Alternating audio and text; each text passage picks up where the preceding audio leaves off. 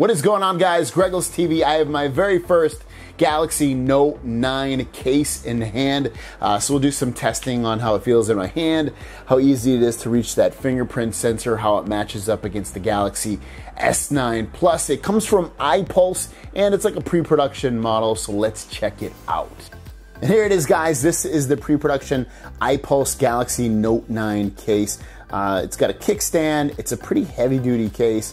It also comes with this film protector that goes on the top here to protect the screen from scratches, possibly some drops as well. But let's take a closer look at this case overall without this front part on. So in your hand, just like you would expect the Galaxy Note 8 or the Galaxy Note 9, it is a big, big phone. It's for me, I don't have big hands, but it's definitely feels large. It feels like it's going to be quite a ways to reach up to the top as well. The cutouts on the bottom do have flaps, so when you have these ports, you'll have the headphone jack, you'll have the USB Type-C, you'll have the speaker, and then you'll also have the S Pen over there, and then the buttons are covered by the case. There's a great lip on this, you can probably see right there.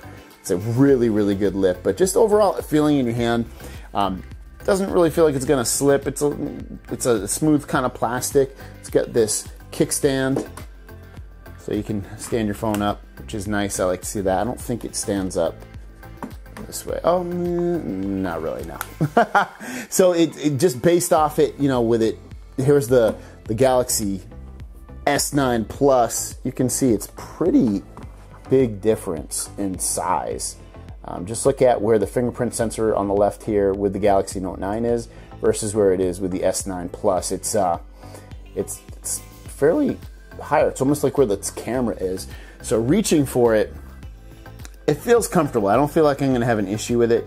Most people will hold their phone about right here, and I feel like it's definitely comfortable. More comfortable than having to reach up here to reach it like you did on the Galaxy Note 8. So I think it's going to feel good in your hand to reach that fingerprint sensor. It is lower here, but it's so, it just, I don't know. It's small again, I think, on the Note. It is small again on the Note 9, so it still has that same issue like the fingerprint sensor itself. And it's fairly close to the camera. Sometimes I hit the camera, and you'll probably do that maybe a little bit, but I don't think it'll be as bad on this one just because it's got that U shape at the bottom here, so it's going to be easier to find with your finger than it is on the Galaxy S9 or S9 Plus. The other test I wanted to show you is just putting the phone in here, and you can see how much of a gap at the top there is for this phone. And then on the sides too, you can see there's a lot of room for this phone. I have it pushed all the way over to the left. There's a lot of room. The Note 9 is going to be a big phone, just like the Note 8 was. And so you can see the fingerprint sensor. I'd have to push it. Even pushing it all the way to the top, it still can't be seen. So I feel like the fingerprint sensor is definitely in a really good location on the Galaxy Note 9. It's definitely going to be comfortable.